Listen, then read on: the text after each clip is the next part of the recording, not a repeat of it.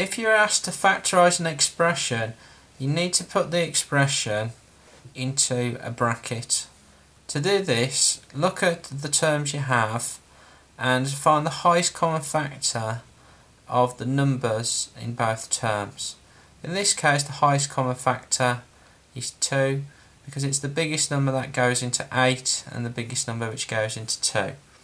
So put this at the start of your expression. So next thing is to look for letters which we have in both terms which are the same. We haven't got any letters which are the same, so we can just go straight to our bracket this time. So next let's just figure out what goes inside the bracket. So 2 multiplied by something is 8x. Well, this will be 4x because 2 times 4x is 8x.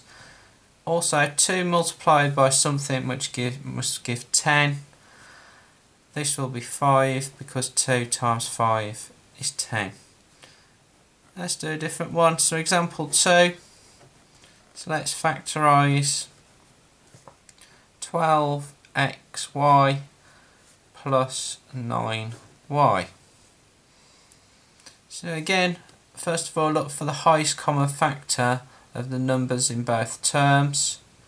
So the highest common factor this time is 3 because 3 is the biggest number which divides into 12 and 9.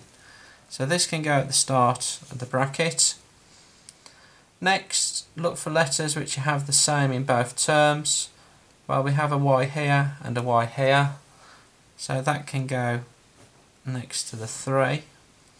Right, there's no more letters the same in both terms, so we just need to figure out what goes inside the bracket. 3y multiplied by something must give 12xy.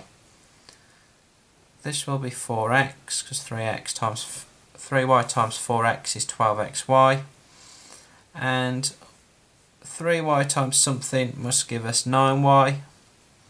Well, that'll be 3 because 3y times 3 is 9y. So there's our factorised expression. Example 3. So this time let's factorise 12x squared plus 16x. So again, look at both terms, take out the highest common factor. Highest common factor of 12 and 16 is 4, so this can go at the start of the bracket. Also in both terms we have an x. Nothing else to take out now, so let's figure out what goes on the inside of the bracket. So 4x times something is 12x squared. Well, this will be 3x. Just remember x times x is x squared. And 4x times something will give us 16x. So that will be 4. Let's do one last example. So example 4. So let's go with factorising x squared plus 6x.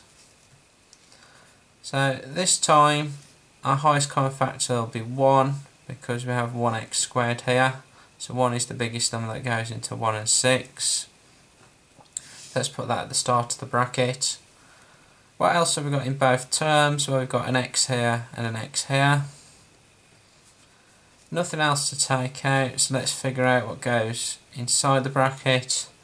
So 1x multiplied by something will give me x squared. Well, that'll have to be x because x times x is x squared. And 1x times something is 6x.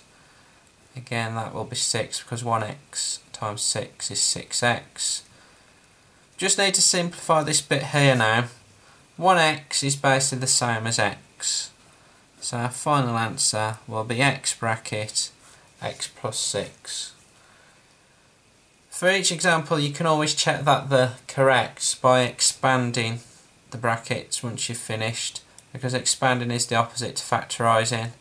So on the last example, let's just check it. X times x is x squared, x times 6 is 6x.